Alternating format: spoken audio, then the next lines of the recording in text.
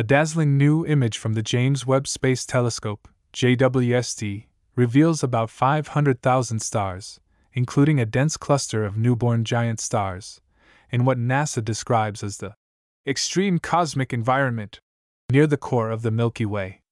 The subject, Sagittarius C, is an active star-forming region about 300 light-years from our galaxy's central supermassive black hole, known as Sagittarius A star. The reddish-orange area of the image is a cluster of protostars, while the cyan area is a previously unseen region of ionized hydrogen gas containing needle-like structures that astronomers don't fully understand. It's lit by the ultraviolet light from massive young stars.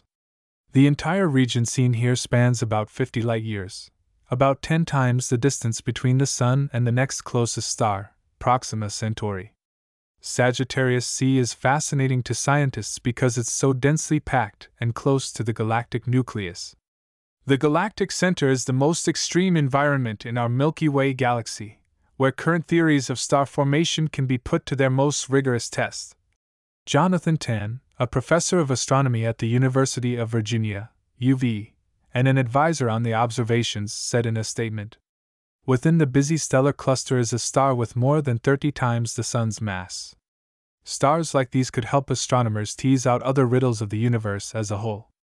Webb reveals an incredible amount of detail, allowing us to study star formation in this sort of environment in a way that wasn't possible previously, said Samuel Crow, an undergraduate student at UV and the team's principal investigator. He added that massive stars are factories that produce heavy elements in their nuclear cores, so understanding them better is like learning the origin story of much of the universe. JWST took this image using its near-infrared camera, which sees infrared light, normally invisible to the human eye, as heat.